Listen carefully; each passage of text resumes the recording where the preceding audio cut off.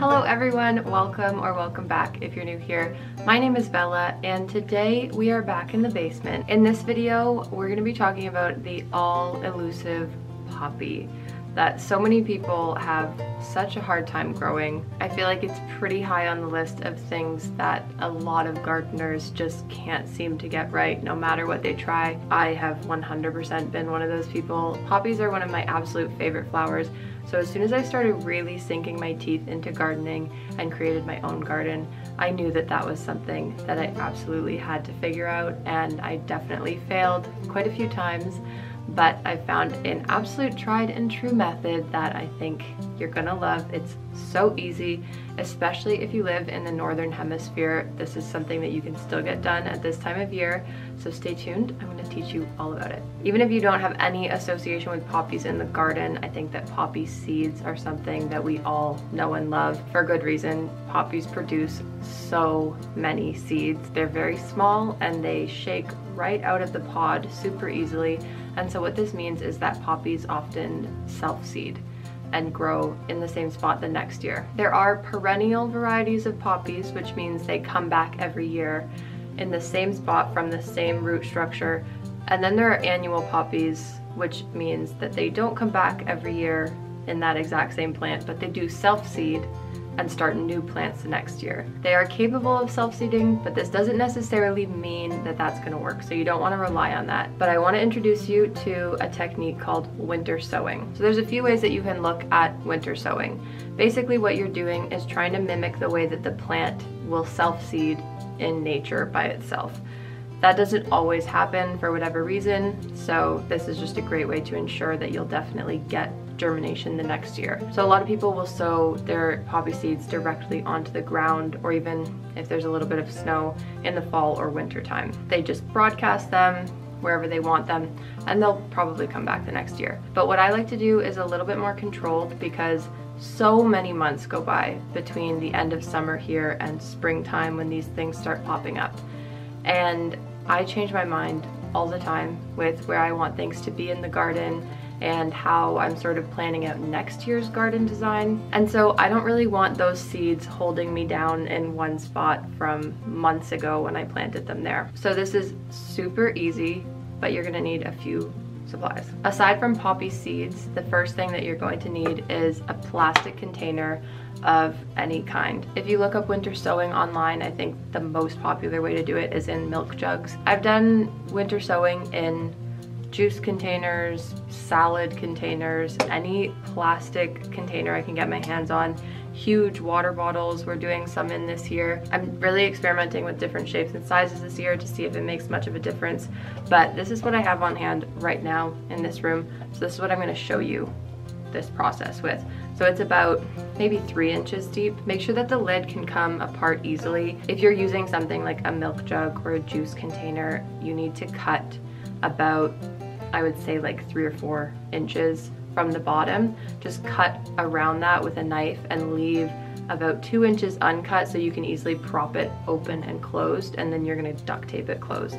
And discard the lid because you don't need that, because what we're gonna be doing next with this is creating air holes. So the next thing that you need is a knife, or I mean, if you wanna get really fancy with it, you can use like a soldering awl or whatever it's called. I don't need to do that because this plastic is very thin. So what you're gonna do is on the bottom, let's take the label off. So what you're gonna do on the bottom is poke some holes in there for drainage. And then on the top, you're gonna poke holes as well so that airflow can get through. Now, like I said, if you're using a juice container or milk jug, then you just wanna take the cap off of it and discard that and leave it open outside. And that's gonna give you a nice amount of airflow going through there. So essentially what this is doing is creating like a little greenhouse. So the air can come in, it creates condensation on the inside from the cool snow. I'm not a weather science person, so I don't know if this is exactly right, but however the condensation is created, that's what keeps it moist inside. So you don't have to worry about watering these. It's the most low maintenance way to plant. So let's go ahead and poke the holes in these. I'm just doing a few. That first one went really easy, the next one did not. I'm not being super precise about this at all. It's just really like whatever the knife patches on this. So you can see I've just punctured this a few times on each side. Doesn't have to be anything fancy, just enough drainage that it doesn't get waterlogged. And so then you just want to open up a few holes on the lid as well. I recommend doing this on a flat surface, but just for the sake of getting this point across, just as big or small as you can get them, just so that air can get through. Okay, our air holes are in there and no stab wounds. Now we can discard the knife because we do not need this anymore, so you don't have to cringe at my knife skills anymore.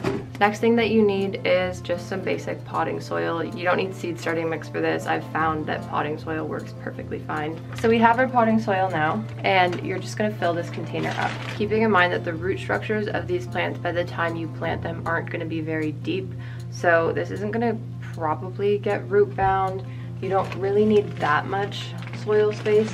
I've found that like they can't really possibly use more than like 1.5 to 2 inches. So this is also nice because it doesn't use a ton of soil.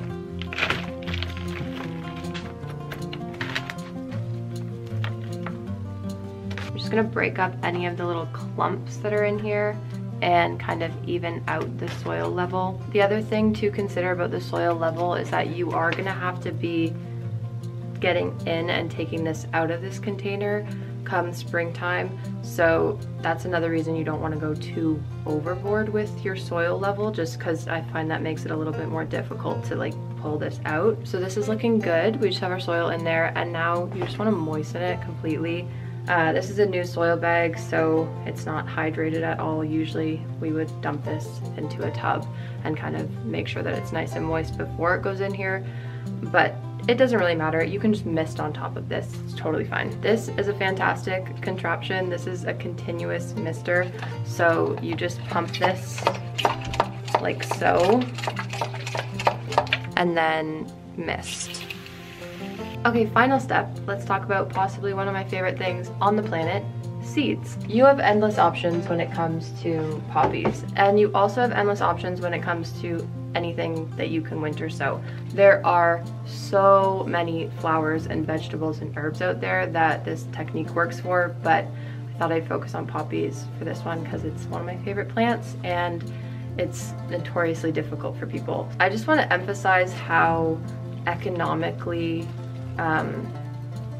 perfect this kind of project is. Poppy seeds are something that give you back 1,000 times what you put in. So just for a few jugs of this specific poppy variety last year, I got back probably 2 to 3 times this many seeds. So you can see this is like quite literally thousands of seeds. I harvested them out of the pods in the fall and they were just endless. So I'll be interested to see if these pop back up in my garden, but I've already winter sowed a whole bunch of these seeds. The next thing that I want to talk about is the bulk barn. So this is just your generic poppy seed that you can buy at the grocery store, at a bulk store for baking and things like that. I sowed a fair amount of this last year already, and I still have like a ridiculous amount and maybe paid like $5. Honestly, I think less than $5 for even more than this seed. And if you're curious about what these seeds produce, because I had no idea what they would end up looking like, they're these really gorgeous, like kind of spindly, pale purple and white poppies that are like single petaled and just so delicate and beautiful. So I would really recommend just going to your grocery store and trying this out with poppy seeds like that. And this would be a really adorable flower for like if you like that kind of cottage garden sort of style, or mixing them into an herb bed or something like that. I just love. A few more varieties that I'm growing this year that I'm really excited about are California poppies, or mission bells. I absolutely love those really punchy, deep orange tones in my garden, so I'm really excited about that. Another one that I've been looking at for a really long time and I'm excited about to see if this works. This is a perennial variety and it came with a absolutely tiny amount of seeds. So I'm just crossing my fingers. They were quite expensive for the amount of seeds that were in there. But that is an Oriental checkers poppy. I just love the way that these look. I think they're so stunning. The black contrasted with the pale pink is just so beautiful, and I think the blooms are quite big as well, which is very, very fun. One of my favorite varieties that I grew last year was Lauren's Dark Grape, and I got these seeds from Renee's garden. I loved these. I interplanted them with chamomile, and the contrast between those two was just so perfect. Another thing that I really love doing with poppies is if you grow garlic, I love to interplant my poppies in amongst the garlic. Garlic is quite a strong, straight standing up plant, and poppies are quite spindly and breezy, so the garlic acts as kind of a nice stake to sort of hold the poppies up, and I think it looks really cute together. Shirley double poppies are always beautiful. Hungarian bread seed is another one that we're growing this year. I'm trying to think of some other ones. Honestly, once you get into the world of all of the beautiful poppy varieties, oh my god, peony poppies. Just go on Baker Creek Seeds and go to their poppy section and your mind will be blown. Okay, but now that we've talked about all of your seed options, let's actually get to sowing them in our little greenhouse. I'm gonna do some of these purple ones because I don't think I've actually sowed any to go outside yet. All you wanna do is just grab a pinchful of seed and broadcast it across your soil. You probably can't even really see these seeds, but I just took maybe a teaspoon. I'm gonna do a little bit more just because I love these poppies. So in terms of your seed spacing and all that, if that's a concern for you, you have to remember that you're mimicking what happens outdoors, and nature does not space seeds. So I don't take this too seriously. This is very much the style of garden that I like. It's just survival of the fittest. Whatever makes it, makes it. I'm not gonna stress about spacing things out perfectly. So in this case, I have a lot of seed in here. So I just try to think of, okay, how many seeds would naturally be in a few poppy heads that would fall over and self-seed, and that's kind of just how I come up with that amount. They're not completely covering the surface of this, like it's not so much that you can't see the soil or anything. Not every single one of these might germinate. They might all germinate and you'll have this massive carpet of poppies, and honestly, that's gonna be absolutely fine.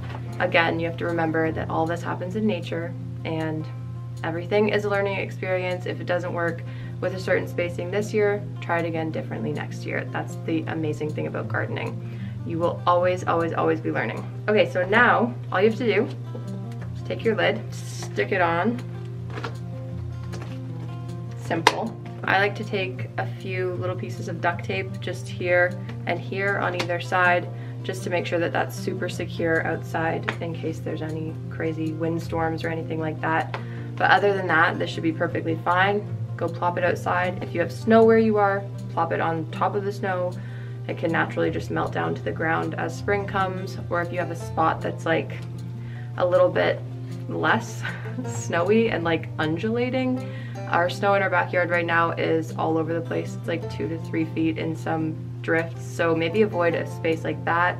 But you don't want this to be under cover of any sort. You want it to be open enough to the elements that it can naturally get enough air and moisture inside.